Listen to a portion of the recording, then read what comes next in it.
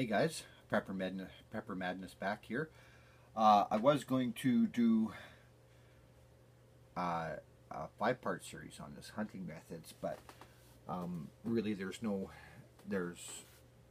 point in making like three 2-minute videos or whatever, because I know you all just love looking at my face and hearing my great voice. All right.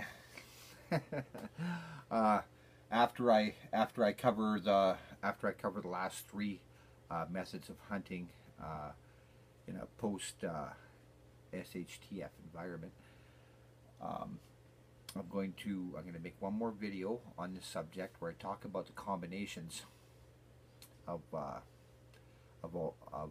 these different methods, different combinations of different methods, meshing, and help you along the way. I'm also going to give you a few small tips, and then I'm going to discuss something that was one of the viewers gave me in a comment about the hunting population, the big game population getting depleted in the first month after an SHTF, and I'm just going to give you my my personal opinion on that, backed up by a few numbers and some numbers from speculations from other people who everyone seems to respect in the preparedness community here on YouTube. Okay, so moving on, let's get to the point at hand. All right, so the next part I was going to talk about here is trapping. Okay, now trapping, like I wrote down right here, requires a great deal of knowledge in many different areas, such as tracking, reading the movement of animals and animal types in certain areas, knowing where to place your traps for them to be effective, as well as all your bushcraft kind of knowledge in there too. All right, so you now remember, we're talking post SHTF here. Okay, so we're going to be low on fuel, things like that. So your trap, you may decide to run 3 or 4 trap lines closely to where you're at, within a short distance, because you'll most likely be walking. Okay, so you're gonna have to be fairly physically fit. Okay, and a lot of guys talk about this, and it is very important that that you work on your physical fitness and toughness right now. Very important. Okay, moving on. We now have moving on to the types of traps. I'm going to cover some more, mainly just the ones that I've got a little more experience in, and they're a little more commonly used too. So, snares. Snares are most effective for your small game, like your squirrels, rabbits, and rats. Don't forget, post SHTF, man. Okay. However, on occasion, under the right circumstances, with the right amount of experience and knowledge. Okay. Notice I use those two words separately. Experience and knowledge are two different things. Okay. You can snare deer and other medium and even larger game like bear. Okay, it can be done. I have never seen it. Okay, I have heard of it. I've never seen it. Okay, so moving down the list here to the leg hold or conibar traps. I hope I'm saying that right. They can be used depending on the size of the trap, from small to large game. I'm sure a lot of you have been in old pioneer museums and stuff and seen those those grizzly bear traps that are like they're like 3.5, 4 feet, 4 feet wide when they're all opened up with a huge jagged teeth and massive chain for tying around for attaching to a tree. Just a nasty looking piece of gear. All right, and then we move to I believe these are called abatis or pitfalls. They're also very good for medium to large game. That's just a pit that's been dug and then lightly covered and camouflaged over top along an active game trail. Okay. Again, I'm not talking about how to build these things or condoning the use of them. All right, in today's society. Okay, so moving on down the line to fish traps and nets. That's pretty self-explanatory. Okay, so like I was saying before, and I'm emphasizing this again, is a higher knowledge and being in touch with your natural surroundings is a must. Okay, for some people, this comes easier than others. Okay, but eventually you'll be able to work yourself to a skill level. Usually you'll be able to work yourself to a skill level that's proficient enough to get by on. Okay, because you have to in a post SHTF environment. Okay, so the pros to all these things, of course, is silence. Okay, there's no discharging of loud firearms. There's not even the thunk of an arrow or the snap of a bowstring, for crying out loud. It's just silence. It's an effective harvest of game. Okay, and it is effective. Once you've caught on to how to do it, it's very effective. Now the cons, okay, so along your trap line, you'll be leaving a trail straight to your traps, leaving you open to possible ambush, theft, or robbery. Okay, so security of that is very important. Okay, so again, there's going to be a lot of walking involved.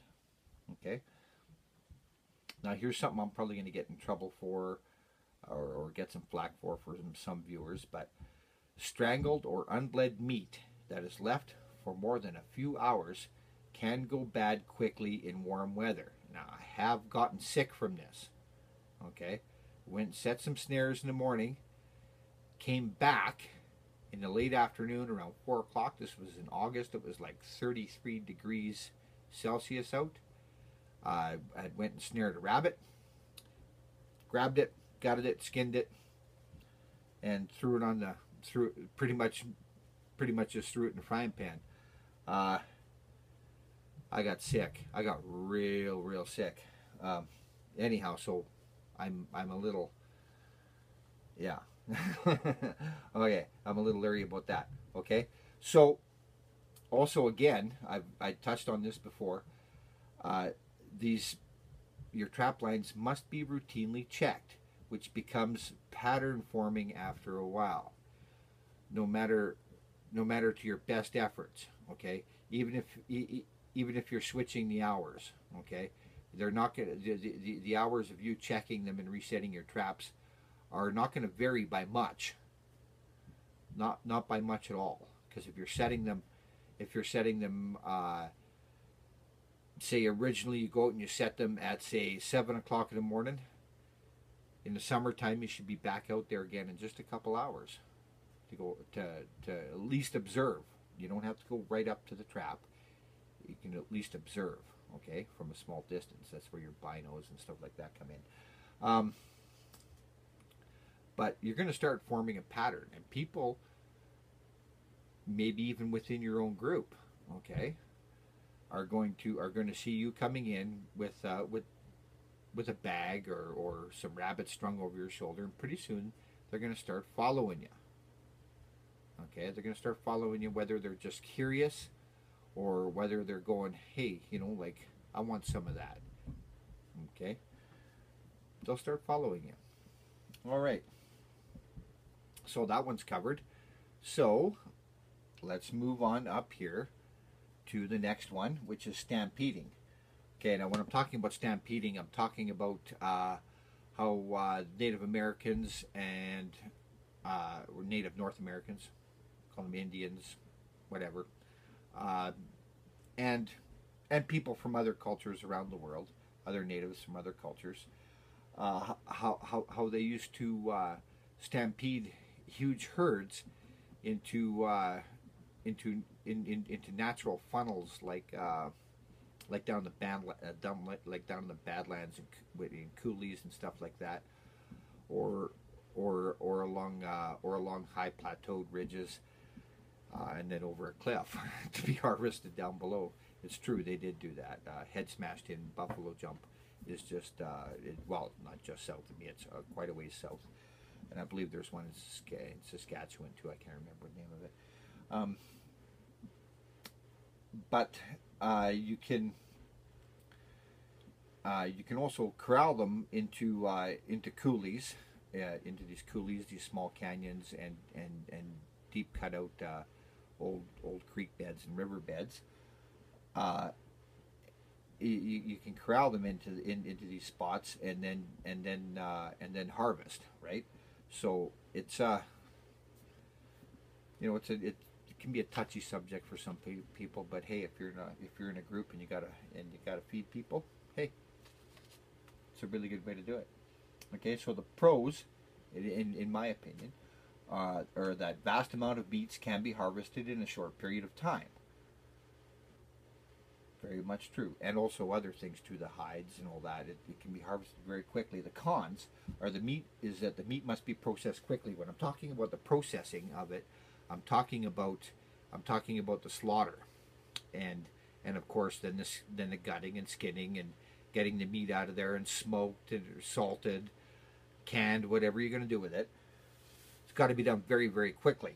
Okay, so a large number of personnel is required to do these tasks. The guys that do all the herding, the guys that do that look after the slaughter, and the people looking after the processing.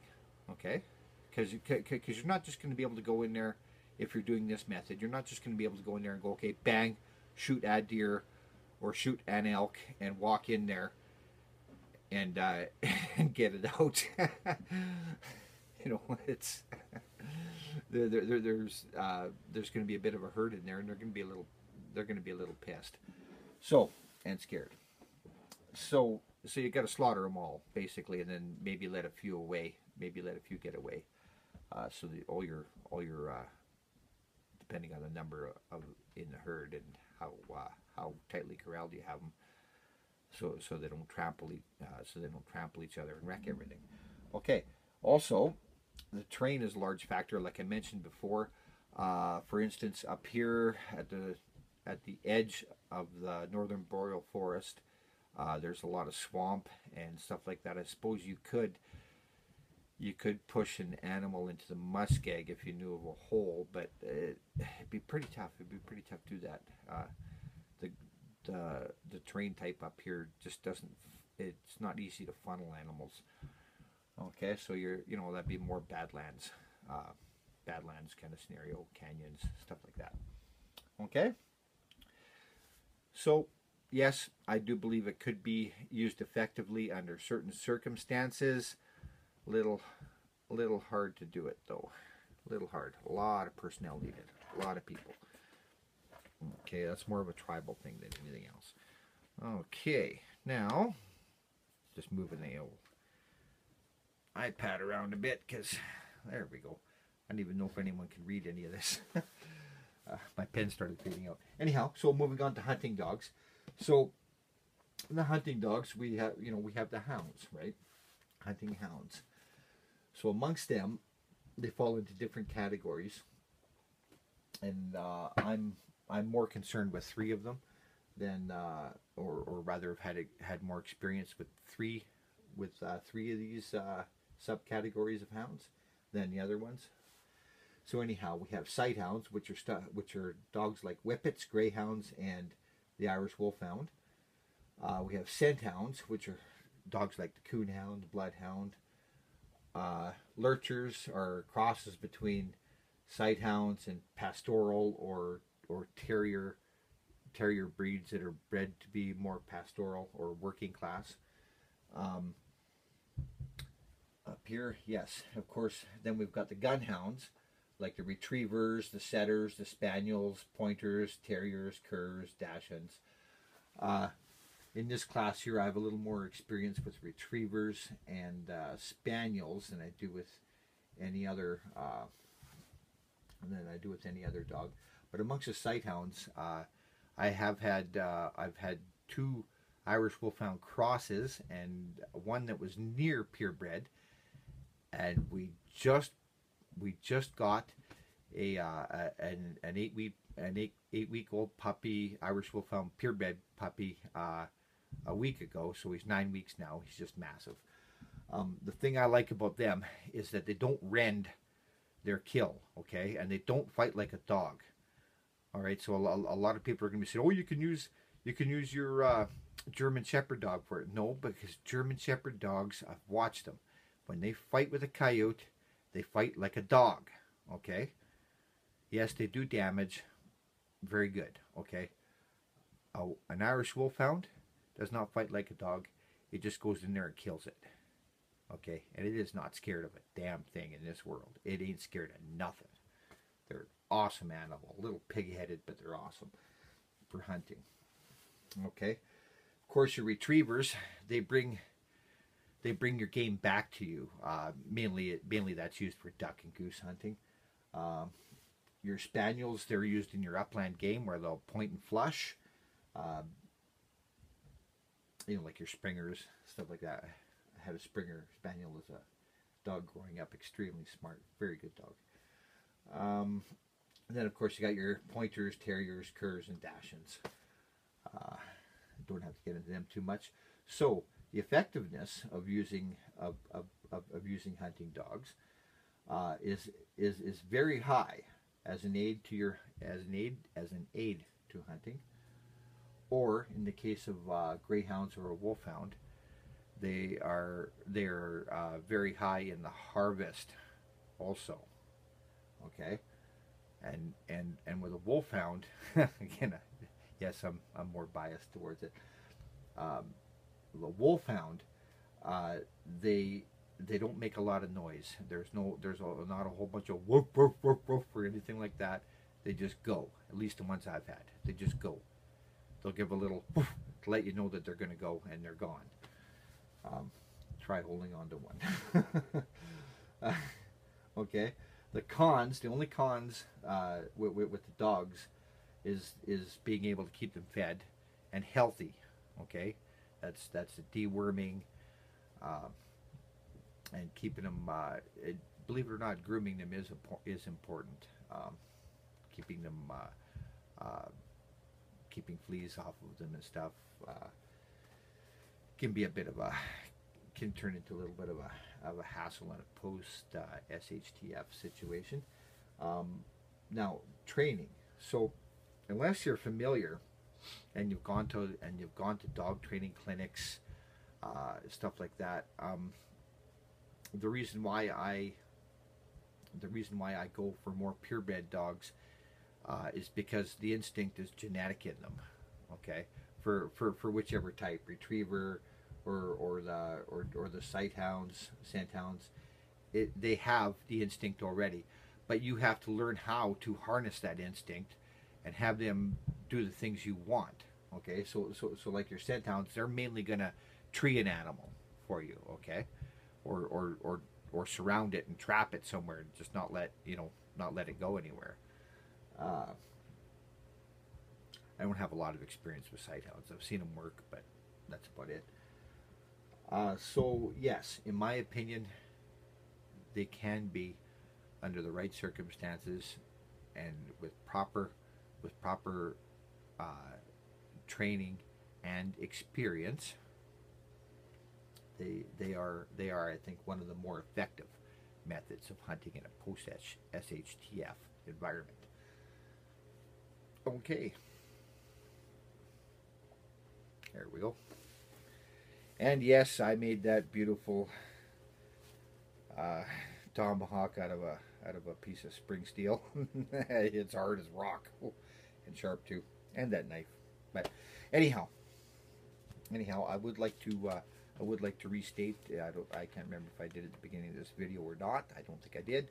I would like to restate, however, that I do not condone poaching, illegal hunting or harvesting of wild animals or otherwise in any way, shape, or form in today's world.